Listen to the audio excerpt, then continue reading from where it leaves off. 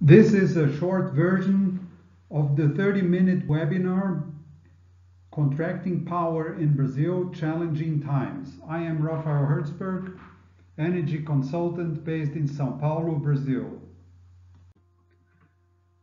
The webinar's agenda covered what's changing in the power markets in Brazil, what are the new challenges, how to go for well-informed decisions, and tools to evaluate the available options. This graph shows the marginal cost of operations, and by that I mean the cost to dispatch one additional megawatt hour with the existing power generation infrastructure in Brazil. And this value is published on a weekly basis by the independent system operator, known in Brazil by ONS, Operador Nacional do Sistema. Well, if we look at what happened in these past 15 years, what we can see here is basically two different time frames. The first one is when you see very well behaved power prices. The green dotted line shows that the average price was somewhere around 100 reais per megawatt hour, or roughly speaking $30 per megawatt hour. And then we have another time frame which started sometime in 2012, where you can see a higher average. So the new average is around 400 reais per megawatt hour, or 4 times the green dotted line. But most importantly, you see a huge volatility. What is then happening? We can tackle the answer by first studying the power matrix in Brazil. Most of it is hydro, about 77%, and I mean this month of March 2018, and we have to take into account that we are basically now in the rainy season, so we have lots of water as compared to the dry season, and so the independent system operator dispatches as much as possible hydropower plants, and this can be shown here: 77% hydro, 7% wind, and the balance of 16% is thermal, and by that we can say coal, natural gas driven combined cycle power plants, and of course nuclear as well.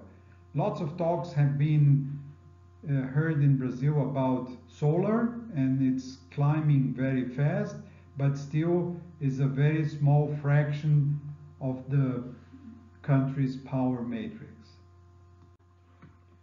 What are price references with respect to our power matrix? Now, let's see what happens. 84% is renewable. Remember, 77% hydro and 7% wind. And if we take into account that the average power cost out of renewable power plants is about 200 reais per megawatt hour, it means 168 reais per megawatt hour just for renewable. Thermal power plants, well, they are very expensive in Brazil, roughly speaking about 1,500 reais per megawatt hour, and they account for 16% of our matrix. It means 240 reais per megawatt hour.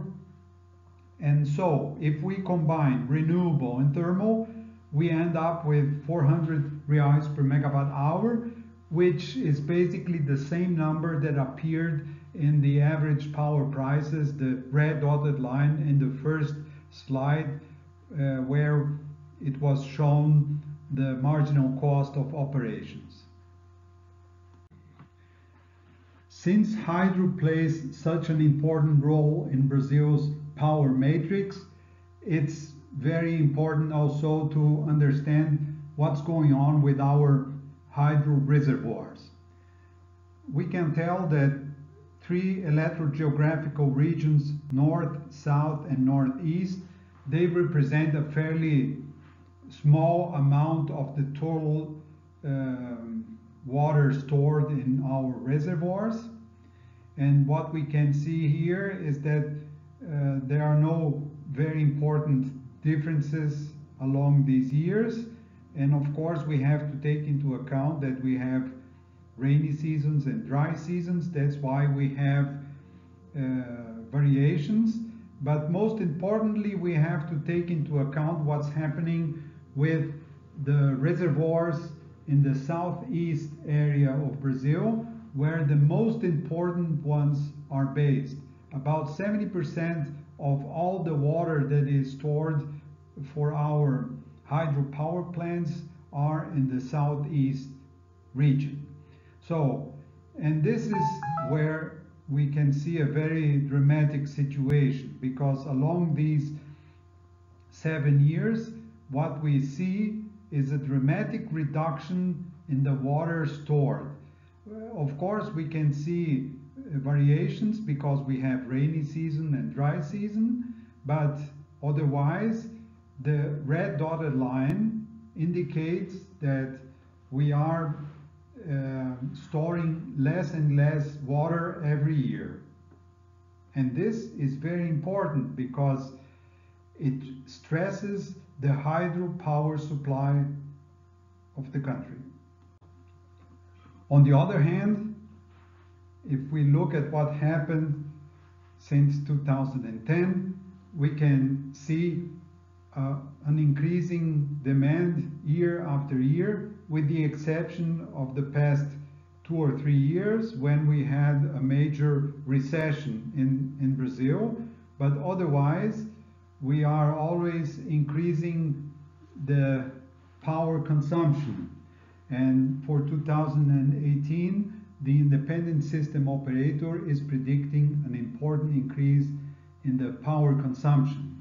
And so this is very important because we have, in one hand, a decrease in the water storage, and on the other hand, we have an increase in the power demand.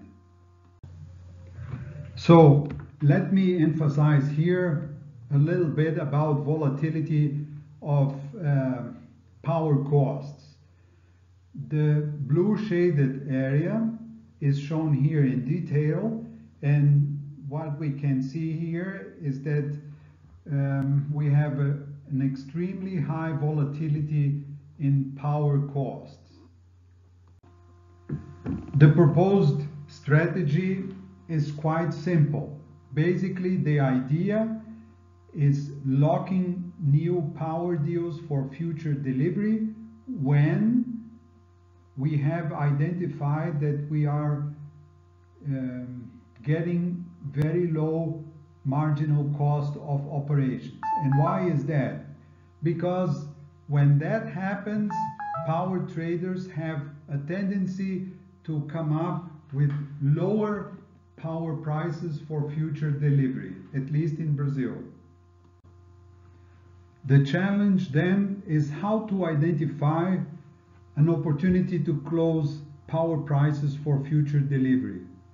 Of course, if you look at the past, it's very easy to see very clearly when power prices were low. But the challenge now is making a decision based on current power prices and evaluating if right now we are seeing low prices or high prices. In order to check that, I have developed basically a comparison of 3 very important parameters. The marginal cost of operations as published by the independent system operator, which is a short-term price. I like to calculate a technical long-term price, which I call marginal cost of expansion, which is basically a theoretical calculation. which takes into account the country's predicted matrix, and by that I mean considering the renewable and the thermal mix, the investment in the expansion, and by that I mean specifically hydropower plants, thermal power plants, and even other sources if the independent system operator is considering a change in the country's matrix. And of course, the amortization term, which usually I consider 20 years because it's a capital intensive sector, and usually investors consider a 20-year time frame. And then the last very important aspect is the interest rate, specifically considering the country's risk, because it's a different matter if the investor is going for a power plant in North America, Europe, or if it's going to Brazil. So combining those four most important aspects, we are able to calculate this marginal cost of expansion, which is the cost to deliver 1 megawatt hour out of to be built plants, considering the predicted power matrix of the country. And the last parameter is, of course, the market price offered by the power traders. Plain and simply put, the opportunity is there if the power prices offered by the power traders are consistently below the marginal cost of expansion. And then you are in a position to lock long-term power deals.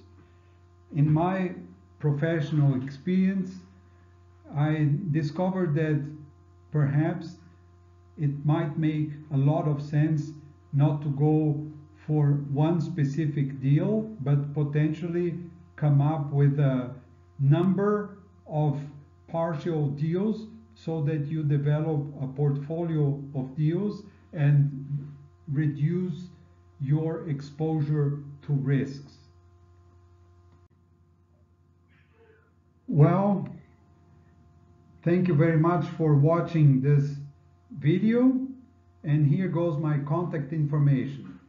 I am looking forward to hearing from you.